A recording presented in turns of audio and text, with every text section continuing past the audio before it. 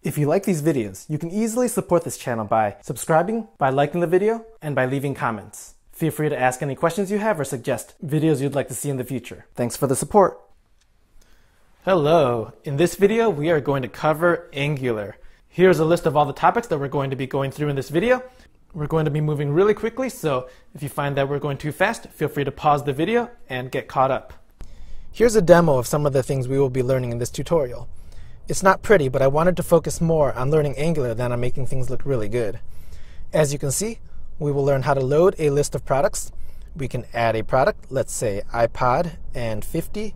Then we press add. We can also edit a product. So let's change the name here, then press save. And if we navigate away from the page and back, our changes are saved.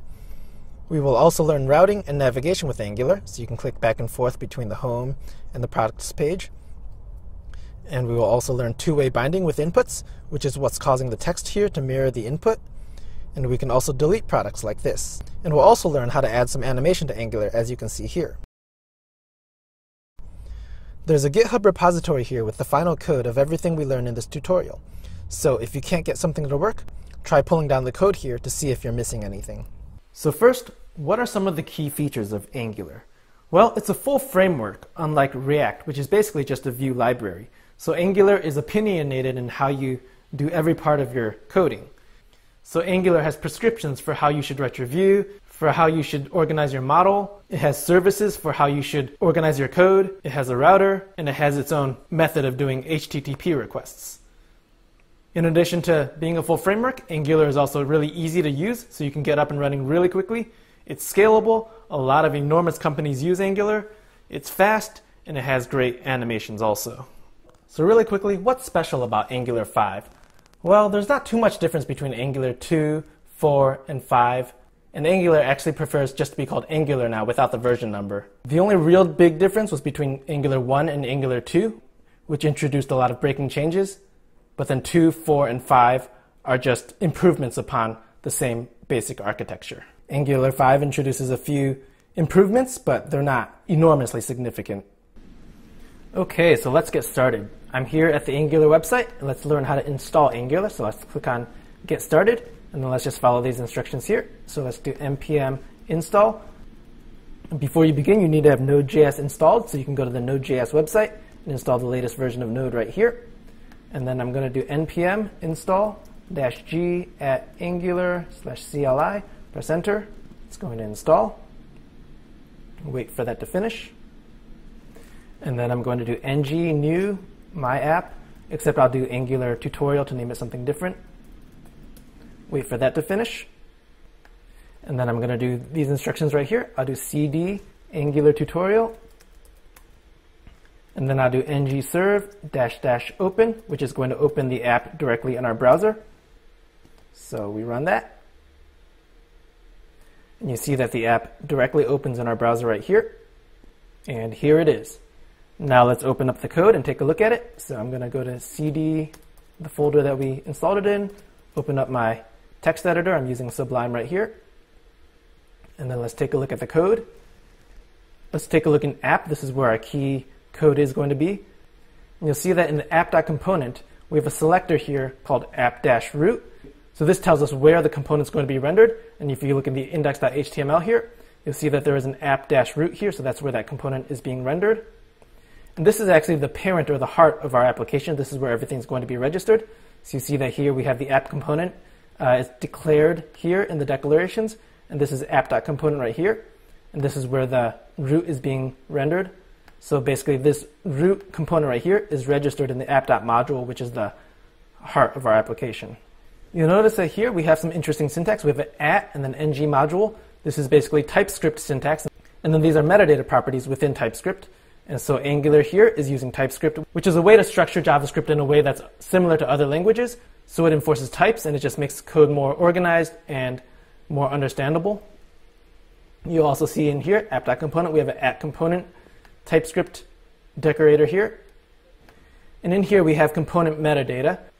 So as we saw earlier, this is the selector, which basically tells us the name of the element, as we saw right here. The app-root is right here. The template URL tells us where the template of this component is going to be. We see that it's in the .html file, which is right here. And so you see that in here we have the welcome to title, and then the image right there, and then the links down here like that. And then finally we have the style URLs. This is the .css file, and this basically points us to where the styles for the component is going to live. And so here we have this. If we typed in something like h1 color green, that would change the style of our h1 just like that. So this is where we can manage our styles. Let's change that back. Next, let's talk about interpolation binding, which is Angular's name for basically what this double bracket is doing. You see that here we have the double bracket and then the title inside, and then the title here actually comes from app.component. You see that in this component class, we have a title equals app right here. And so if we change this app to something else, let's say welcome to this tutorial, that will automatically refresh and change right here. We can change this to anything that we want. We can change this to number also actually, so we can change it to 2323, and that'll change just like that. We can create a different property. So let's say name equals Michael, and then let's put that into our component also. Let's add that welcome to title, and then let's do my name is name. Save it, and you'll see that that shows up also. Next, let's talk a little bit about global and component scoped styles. So as we saw here, we have a styles URLs thing that has a CSS file. This basically means that this CSS file is going to be scoped to this component. But since this is the app root, we would probably want to put our global styles in this CSS file. And then when we create other files, we'll create scoped styles just for that single component, which will make our app faster because not all of the styles will be applied to every single component. We'll only be loading the styles that are relevant for the component that we're loading. Next, let's learn how to generate a component using the CLI, or the terminal. So here, let's do ngGenerate component, and let's name this component products. So that's going to generate our component. And now you'll see if we go back to our text editor, there's going to be a new folder here titled products, and it has basically the same 4 files as the app component right here. We have the main file right here that points towards our selector, our template URL, and our styles URL. This is also a test file, but we won't worry about that for this tutorial. So now, if we want to use this component, we're going to use our selector here, app products. Let's just put that into our app component.html right here. First, let's delete all of this. Let's just first give this a title, say this is our products manager. And then let's put in our component, which is basically app products, like that. And then let's close it. And then we need to close this div right here, save it. So now we see that that shows up correctly. We have the products works here because in this HTML, that's what it has in here. And we can replace this by saying, this is my products page, save it, and that'll show up correctly right there. We can also style it here, saying, let's say P, so this will be scoped to this component right here. Let's say color orange, and it'll turn orange just like that. But let's get rid of that for now. Next, let's talk about lifecycle hooks. You'll see here that we have an ngOnInit here. Basically what this will do is it'll run whatever code is in here when this component is initialized.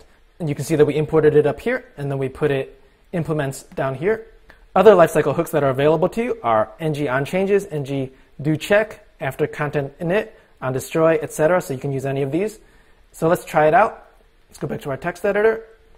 And then in here, let's just console log.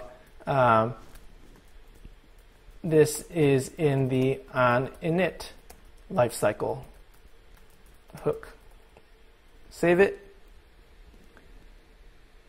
And we'll see that that code automatically runs.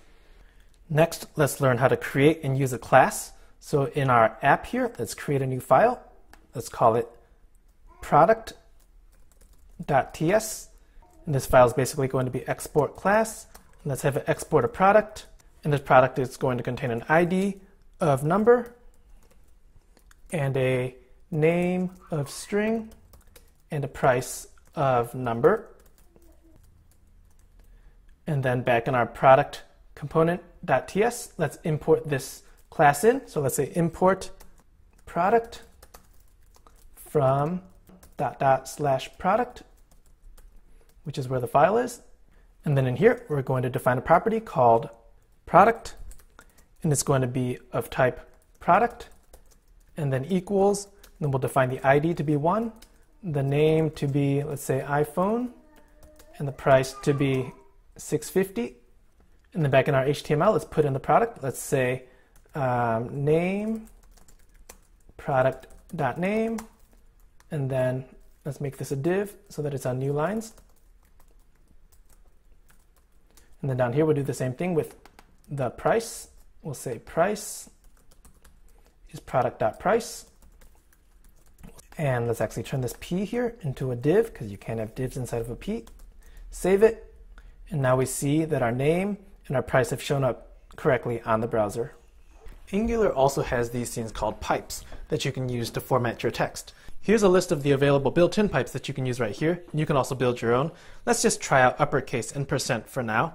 So to use the pipe, we add a pipe after the text here, and then let's do uppercase here. And when we refresh, we'll see that the text is now uppercase. And then let's try to add a % pipe next to our number, even though this isn't a %. When we refresh it, we see that it's now a %. But since we don't want this to be a %, let's just delete this for now. Now let's learn about two-way data binding with ngModule and inputs. We'll first write the code and then explain what's going on. So let's create an input and put square brackets, parentheses, and ngModule equals product.name, which is the syntax for ngModule and two-way binding. And you'll see that we get an error in the console because ngModule requires us to first import the FormsModule. To do this, let's go to the app.module, and at the top left, let's do import FormsModule from Angular/Forms.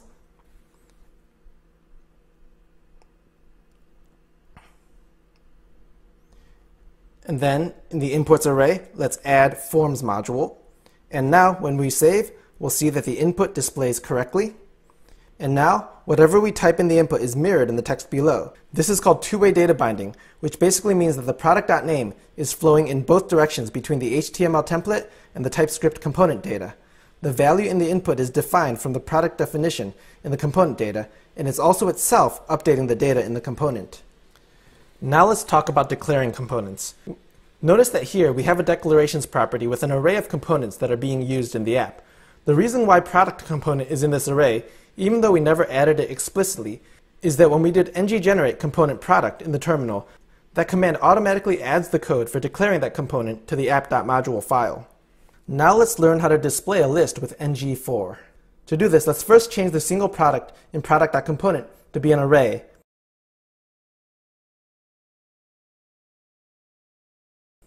So let's add square brackets here, and then do some formatting.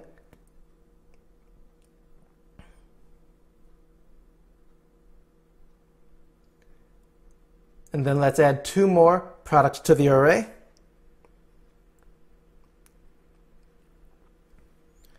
Let's say ID 2, name, MacBook Pro, and price $650. And then let's say ID 3, name iPad, and price $200. And then let's go to the HTML template and let's change the surrounding divs to be an unordered list. And then let's create an li tag with an attribute of star ngFor let product of products. The star is a necessary part of the syntax here. And then let's close the tag. And then let's move everything below into the li tag. And we also need to change the property name from product to products. Let's save, and now we see that our three products display correctly on the page. And notice that each input in each product has two-way binding. So if we update the input, the name of the product below will change accordingly. And let's get rid of the % pipe here before we move on.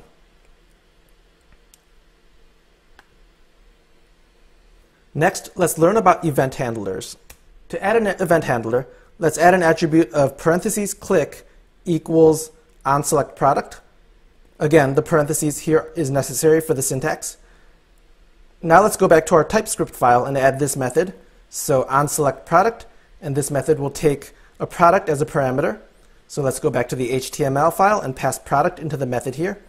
And then back in the TypeScript file, let's say this.selectedProduct equals product. And then above, let's define the selected product property to be a product.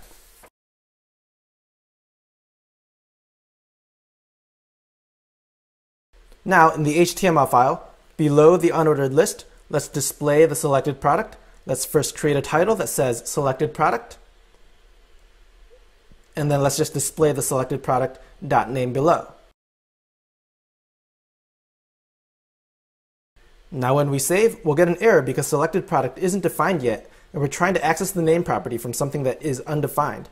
To fix this, we can first define an initial selected product in the ngOnInit method. So we can write in here this.selectedProduct equals this.products, and then the first item in the array with a 0. This works because this code will be run before the HTML template is rendered. Let's save, and we'll see now that this first product is displayed as the selected product.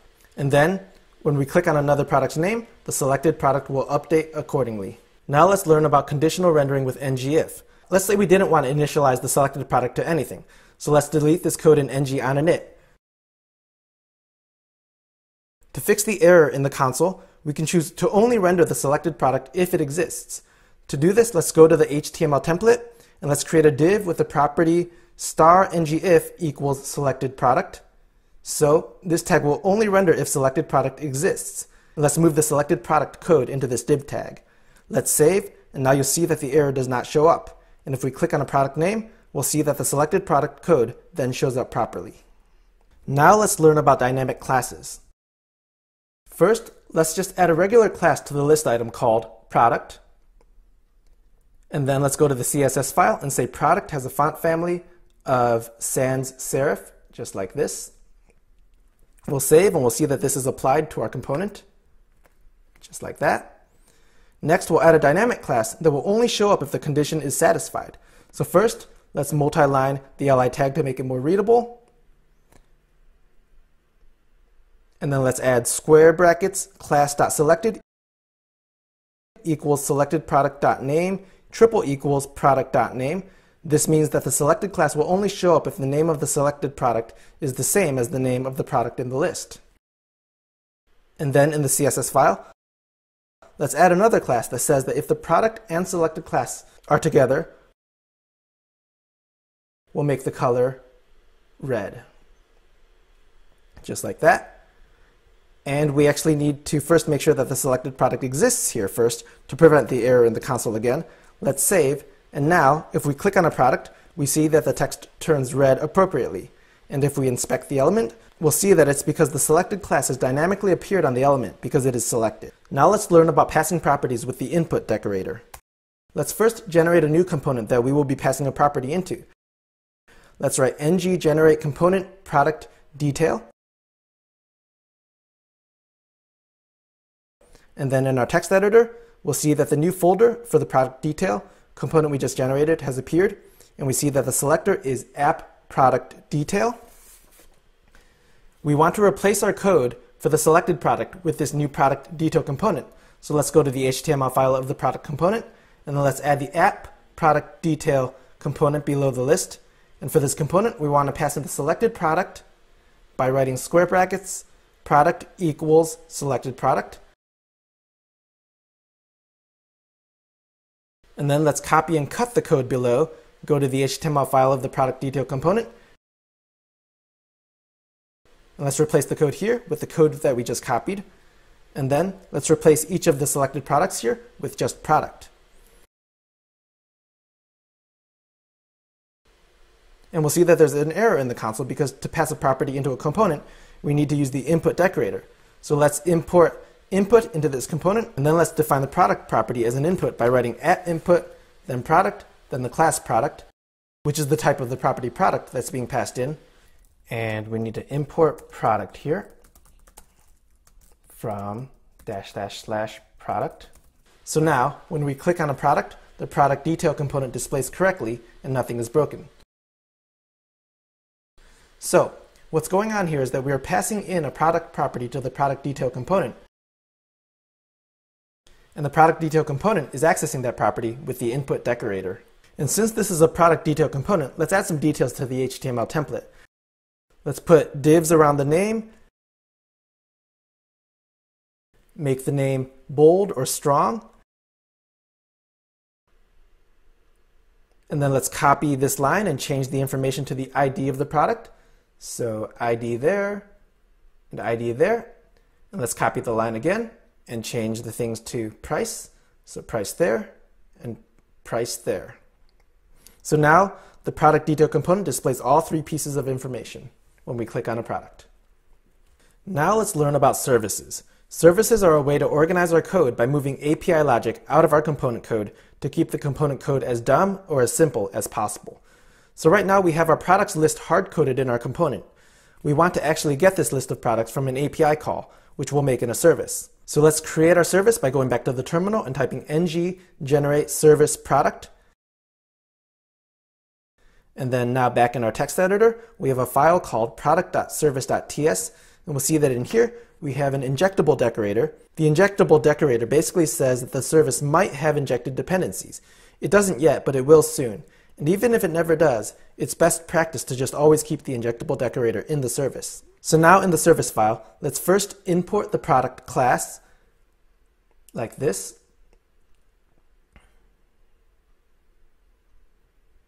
And then let's create a constant with our list of products. We'll eventually look at getting this list from an HTTP request, but let's just keep things simple for now. So let's copy over the list from the products file, and let's just turn the products property here into a declaration of an array of the product class.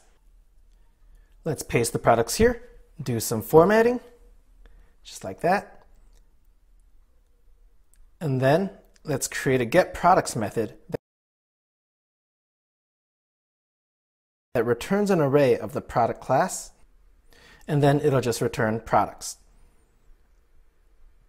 And then back in app.module, let's import the product service from product.service.ts.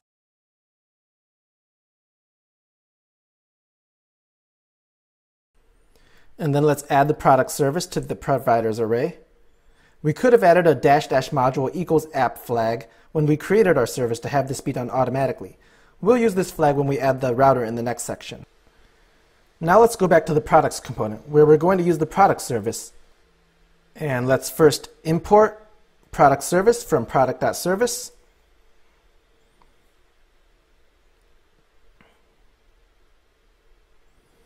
And then let's define the product service in the constructor by doing private product service equals product service.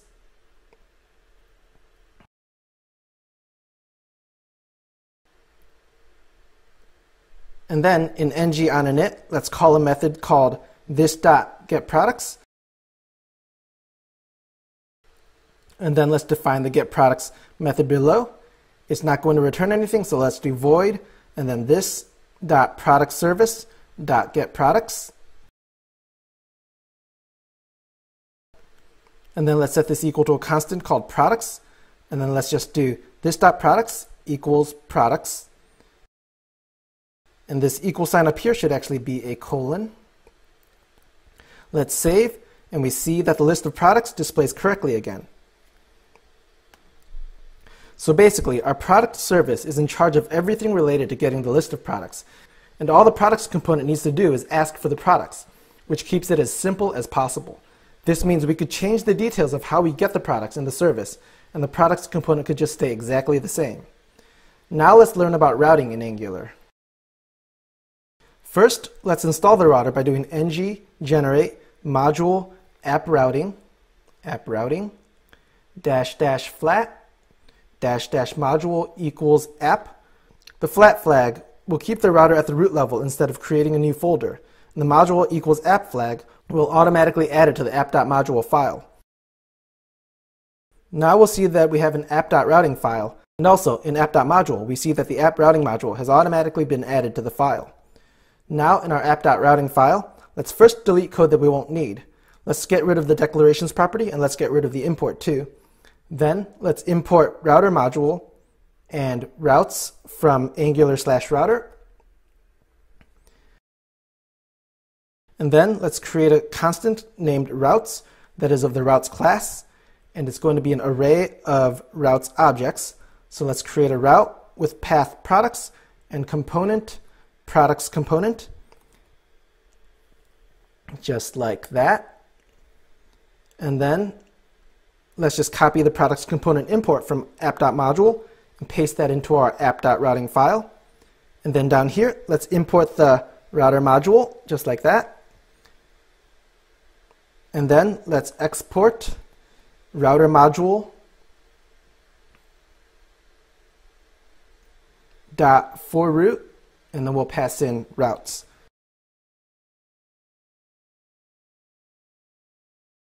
And this should actually be a colon up here. This is basically going to listen to route changes and then display the correct component when a route matches one of the paths in the array that we defined above. Now in app.component.html, let's replace the app-products tag with a router outlet tag, which is going to be where the router displays the component that matches with the route. So now, if we refresh the page, there won't be any products here. But if we add a /products to the end of the URL, now the products component will load and we will see our list of products. And if we go back to the root URL, the products list won't show up. Now let's add some navigation. Let's create nav tags, and then inside, an A tag with an attribute of router link /products, which is the syntax for using the app routing module. And then let's just make the text products. And now when we click on products, it'll navigate us to the products URL where we'll see the list of products. Let's create one more link for the home page, even though we won't have anything there right now. Let's copy this line and then change the path to just / and then change the text to home. Now we can click back and forth between the products page and the home page. Next, let's learn about HTTP requests and observables with Angular. Angular's way of doing HTTP requests utilizes RxJS and observables. We're not going to cover observables deeply in this video, but observables basically emit events that other things, called observers, can respond to. Observables allow us to perform multiple actions on one event efficiently. So first, to get an introductory idea of how observables work, let's first ignore HTTP requests for now and just turn the result of the getProducts method in our product.service file into an observable that our products component will subscribe to. So let's do import observable from RxJS /observable, and then we'll do import of from RxJS /observable /of, and then let's turn the return type of getProducts into an observable with an array of products as its type, just like that. And then let's return of products instead of just products. Of basically turns whatever it is called with into an observable. Next, in our product component file, after this .productService.getProducts, let's add a subscribe, which is going to have the list of products in this callback function. And then let's set this .products to products. And then let's just delete this code below. And now when we refresh, we'll see that we get our list of products correctly again. Basically, in the getProducts method of product.service, we are emitting an event and sending the list of products. And then in this getProducts method, we are subscribing to that observable so that when it emits the list of products, the callback function in subscribe will be called, so then we can act upon the list of products that is sent. Now let's learn how actual HTTP requests work. So first, in the app.module file, let's import HTTP client module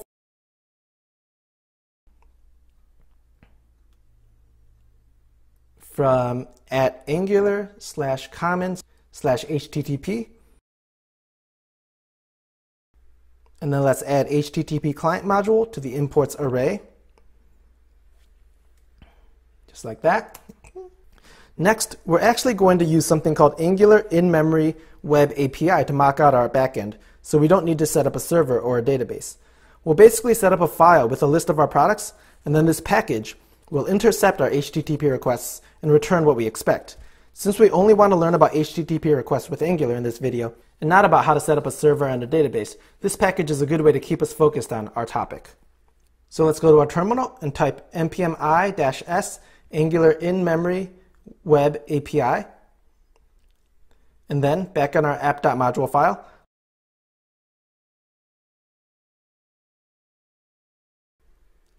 let's do import HTTP client in-memory web API module from Angular in-memory web API, and also import in-memory data service from in-memory in-memory data dot service. We haven't created the in-memory data service yet, but we will soon. And let's add another import to the array. It'll be HTTP client in-memory web API module dot for root, which will watch for API requests, and then we'll pass in the in-memory data service, and then we'll set data encapsulation to false. Don't worry about what all of this means, since this is just our mock backend database, and we don't really need to understand it at this point. When we're ready to use an actual backend and database, we can just replace the in-memory web API module with that backend and database by deleting the in-memory data service that we're about to create. Now let's create the in-memory data service. Let's go back to the terminal and type ng generate service in-memory data.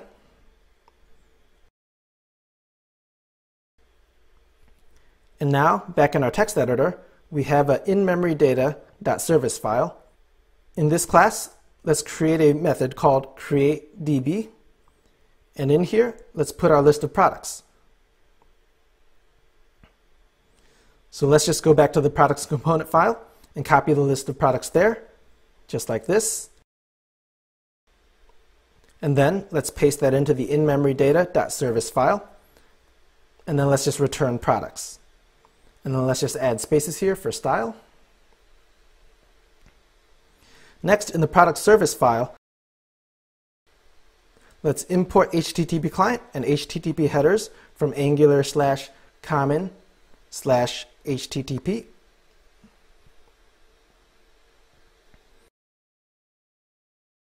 And then in the constructor, let's define a private HTTP variable with type HTTP client. And then let's define a private products URL variable with value API/products, which the in-memory web API module will be intercepting. And then let's change the of products into an actual HTTP request. Let's instead return this.http.get, and we'll be getting a product array. That hero there was a mistake, so put product there instead of hero. And then we'll call the get method with just the products URL. And if we refresh now, we'll see that we still get the list of products correctly.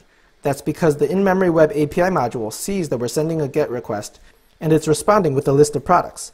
And our code in the products component is already subscribing to the HTTP observable and handling things correctly there.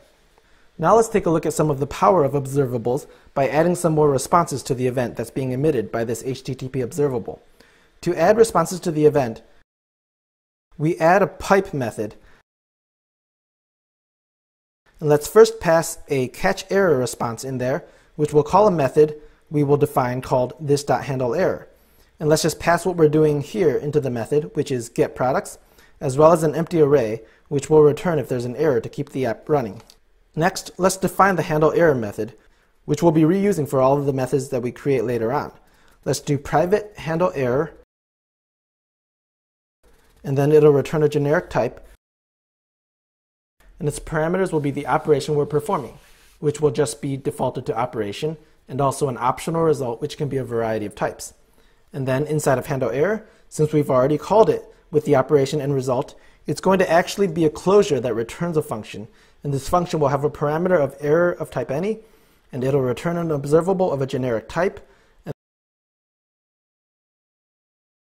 And then in this function, we will console log out the error and the type of operation that we're doing.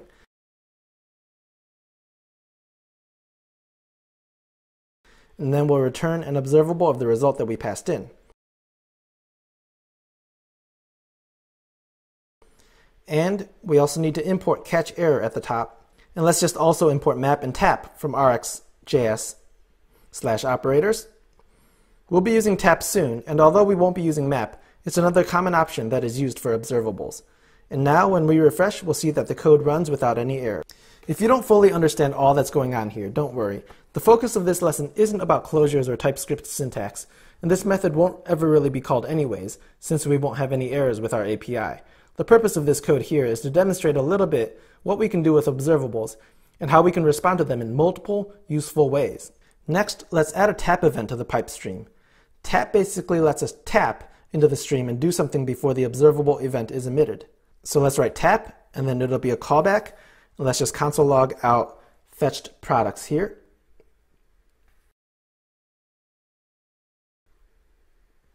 And now you'll see that in addition to getting the products, fetched products is also logged to the console. In the pipe, we can do any number of things to manipulate the event that is being emitted by the observable, which is what makes observables so powerful. Now let's learn how to get the details of a single product by its ID. First, let's create a new method called getProduct, which will take ID as an argument. It'll return an observable of type product. And then in the method, let's say const URL equals this dot products URL.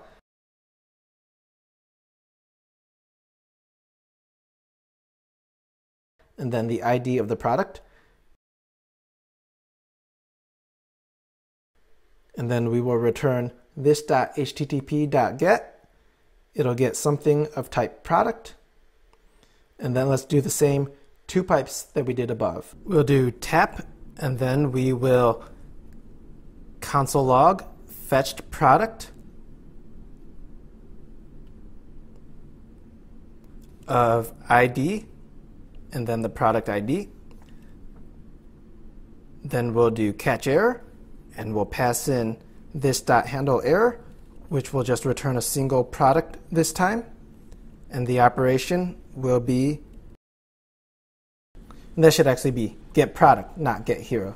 Sorry, I'm basing this tutorial on Angular's hero tutorial. And then we'll also pass in the ID of the product. Now let's just make sure this works by going to the products component file, and then in onSelectProduct, let's do this dot product service dot get product, and let's just say 2 here. We could also put in the ID of the product we're clicking on, but we're just testing here, not doing anything serious. And then let's subscribe, and then let's just console log the product that returns.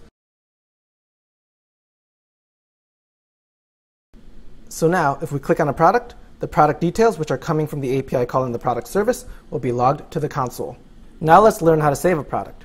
Right now, if we edit the name of a product like this, then click Home, and then return to the products page, we'll see that our changes aren't saved.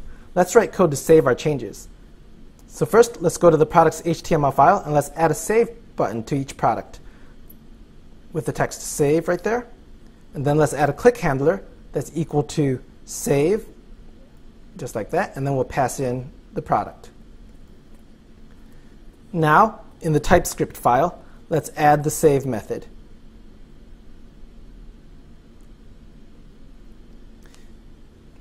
It takes a product, it'll be void, and then we'll do this dot product service dot update product, and then we'll pass in the updated product just like that.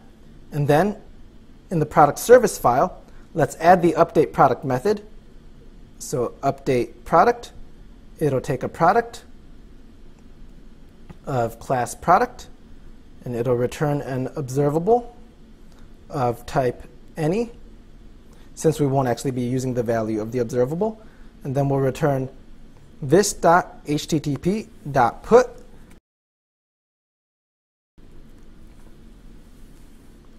and then we'll pass in the product's URL, the product, and HTTP options, which we'll define above soon. Just like that. And then we will do the same 2 pipes that we did above. So let's do tap, and then we will console log the updated product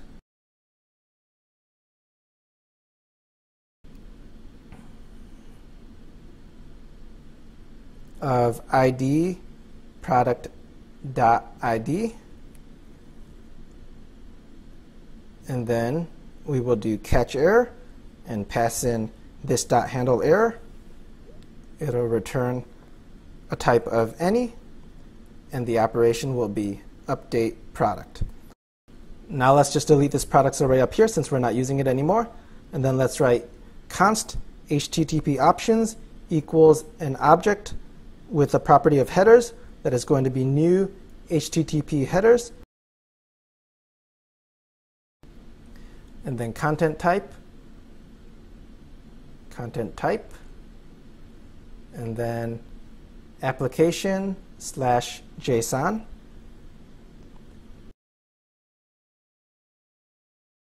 And now back in the products component file, let's subscribe to the observable and just console log product saved. And now, if we update a product's name, just like that, and then click Save, we see the things we wanted to log to the console, showing that we've successfully saved the product. And let's just update another product too, just like that, save. So if we navigate to Home and then back to Products, we'll see that our change has persisted. Now let's write code to add a product to the list. To do this, let's go to the products HTML file and add at the top a div, and then in the div we'll have an input with pound or hashtag, name input and placeholder name. The pound sign is basically a reference to the input element. Ideally, we would probably not put this logic in the HTML, but this will help to keep things simple for now. And then let's copy this line and change this new line to price input and placeholder price. And then let's add a button that says add, and then let's create a click handler called add, and we'll pass in name input.value and price input.value. And then we'll just go ahead and clear the inputs when we click on this button too. So let's also write after this name input.value equals empty string and price input.value equals empty string. And then in the products component file, let's create that method. So add, it'll take a name of string and a price of number. It'll be void, and then let's just first console log the name and price to make sure that we're getting those correctly. So let's just type things into the inputs, and then let's click add, and we see that the name and input are properly logged to the console. Now let's replace the console log with this.productService.addProduct, and let's pass in an object with the name and price. So there's the object and the name and price. And then let's declare that object as a product class, and then let's subscribe.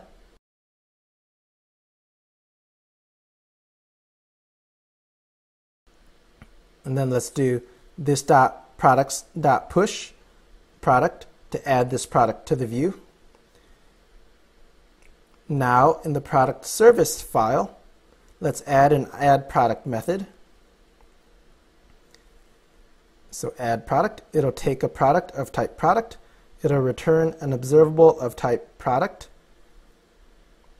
just like that. And then inside this method, let's return this.http.post, then product, and then we'll pass in products URL, the product, and HTTP options. And then we'll do the two pipes again. So .pipe. So let's write tap, which will receive the product that we added, which will be of type product. And then let's console log added product. So added product ID with ID, and then product.id.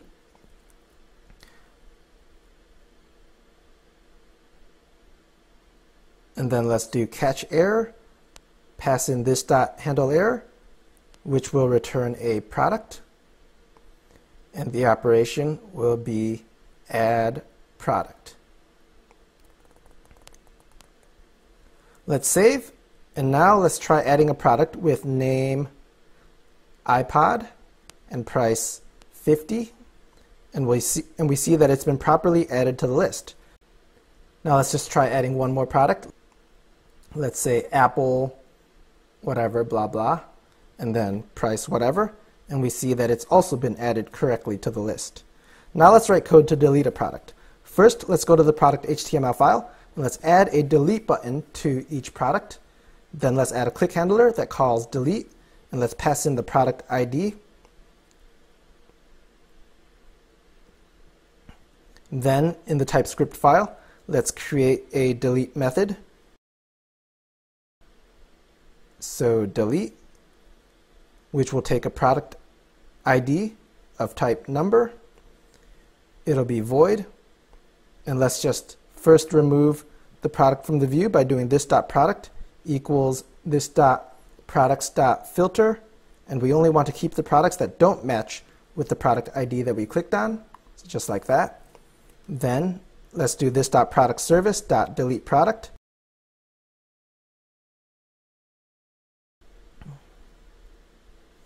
And let's pass in the product ID. And then let's just subscribe so that the delete action happens, since we're already filtering out the deleted product above. Then let's go to the product service file and let's create the delete product method. It'll take a product ID, which will be a number, and let's say it'll return a product, even though we won't use it.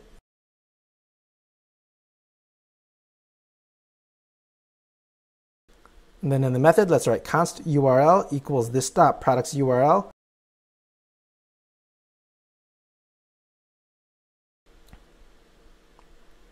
slash product ID. Then we will return this.http.delete, then product, and then we'll pass in the URL and HTTP options, and then we will pipe the same two things again. So let's do tap, and then we will do console log deleted product of ID, and then product ID, and then catch error, pass in this.handle error, then product, and then the operation will be delete product.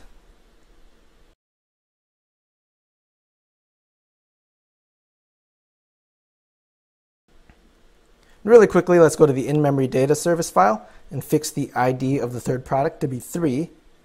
And now we see that if we click on the delete button for a product, it'll disappear from the list correctly. Next, let's learn how to do animations with Angular. I'm on the animations page for the Angular docs, so let's just follow some of these instructions. First, let's do import browser animations module from Angular/platform browser/animations. Then let's add this module to the imports array. Then let's scroll a little ways down and copy these imports for animations. Then let's go to the products component file and paste them at the top. Then let's scroll down to the enter and leave animation section.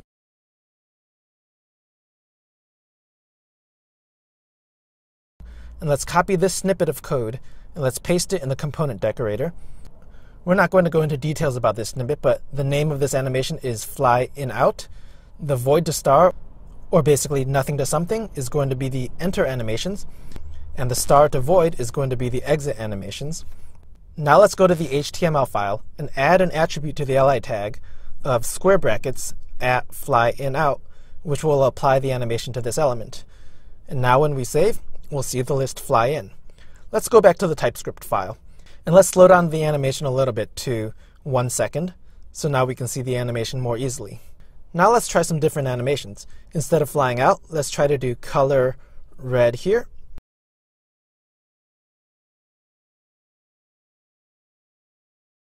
So now when we click delete, we see the text turn red and then disappear. And then let's try opacity 0. And now when we click delete, we'll see the product fade away and then disappear. And that's the end of this tutorial. Thanks for watching, and we'll see you next time.